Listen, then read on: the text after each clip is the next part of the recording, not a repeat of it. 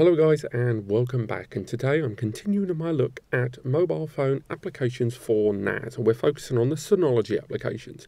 As you can already see from on screen here, there is a whole host of apps to choose from, and I'm going to be focused on a bunch of these in different videos in the coming weeks. But today, before I start off with anything, let's get that disclaimer out of the way that I'm sticking on the top of every video. First and foremost, you may immediately see that I'm not using the internet. Just on the top left there, as per a number of your requests, I'm making sure these videos are network-only access, because so many of you buy these devices because you don't want to use online storage platforms and you want to rely on network-only access. So throughout the course of all these videos, I will only be using network access without internet to show you that everything you see on screen is done via the network only. Of course, if you have the internet enabled, you have worldwide access and other options too.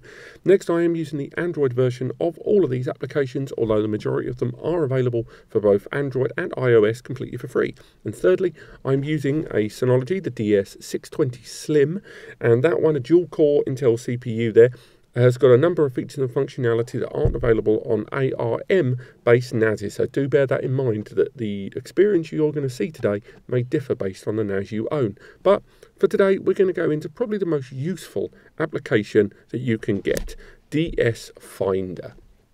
Now, DSFinder is the NAS management tool application. It pretty much lets you do everything you need to do with a NAS via your mobile phone. It's you can configure, create users and more, and also in the very latest version of the application, you can set a NAS up from scratch using this app. Now, I've already done a video on that if you go back to my back catalogue, but for now, let's select the DS620 Slim. As we can see, there's everything from the serial number to the IP, and we can choose to go into this device. It needs my login information, and for those that have watched the other videos, I'm pretty sure you know exactly what this login information is, but we're going to go ahead with that. And remember, we're using network access, so things like HTTPS and verification of the certificate are less necessary. Straight away, you can see lots of information here on screen. Now, I've fully populated the device with 500 gig SSDs, and there's 6 of them in there, but I've created 3 separate RAIDs, a RAID 1, a RAID 0, and an SHR. This is for a future upcoming video, but that's why you can only see 1.67 terabytes, when really there's these 3 different arrays that I've created. But what's cool straight away is at one touch, I'm able to now monitor all 3 of these different arrays that I'm going to be using very soon for my SHR versus RAID videos. Do check those out. Lots of information on the individual drives. If we click one of those drives, we can go in and find out even more information about the individual drives. I've got the serial number of those too. And the same goes for all of these arrays. Let's pick the RAID 0, shall we? And from there, we can see that it's 5% full and how much is used and how much is available. So user management is where we add future users, remove certain users, and we can create whole groups too. So if we go for the plus button there, we'll create a new user. We'll call this user guest2, give them a password.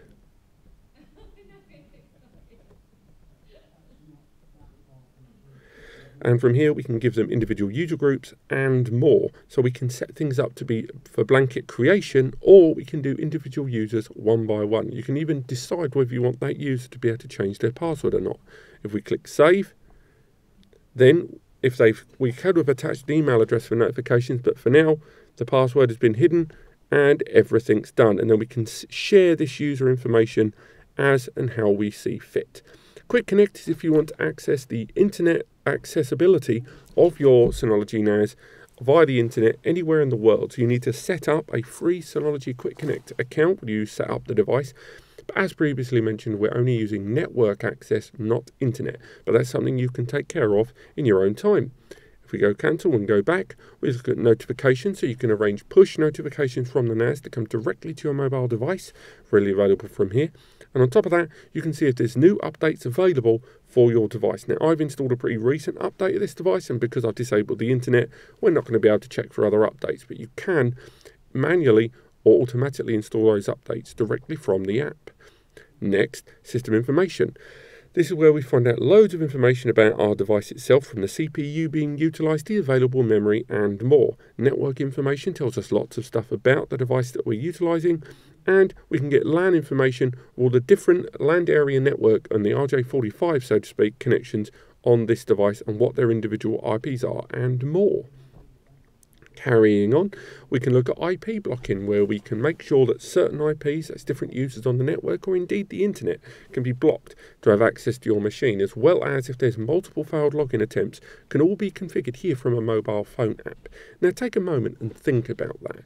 What that means is you don't have to be tied to a desktop to protect your network. You don't even really have to be in the same building or the same internet at all as your NAS to shut it down from intrusions if you start getting notifications that someone's trying to break in. And the fact that these options are not only chewable and user-friendly, but on a mobile app is pretty damn impressive. Now, the last thing that's quite cool, before I go into some of the other sub-options, is Dsm Mobile.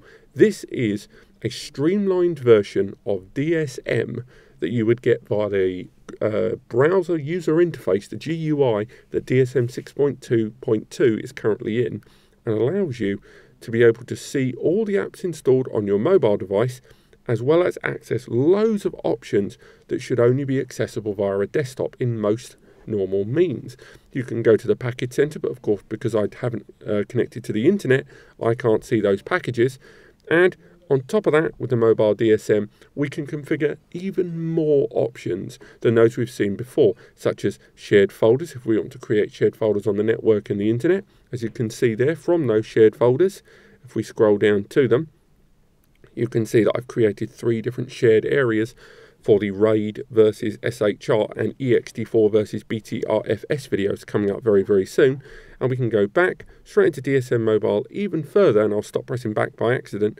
There are loads of other options too. Services allow you to deactivate or reactivate different services on the device that interact with different file platforms. For the people that are using Windows Server or Windows Security, a number of these may be very, very useful indeed, particularly those that want to use NAS to NAS backup over the network or the internet. rsync is another cool option there too. Again, Resource Monitor gives us real-time information about our device with regards to the CPU utilization, memory utilization, and more. We can even go a step deeper and look at the individual processes as well as the individual connected users, both as a log and over time. I'll stop pressing back.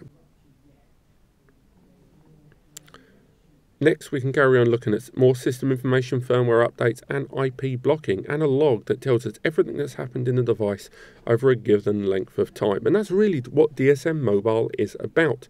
Now, before we log out and potentially end this video, we can look at some of these other options. Now, the apps here will allow us to download apps from the mobile platform onto our mobile device, nice and straightforward and easily.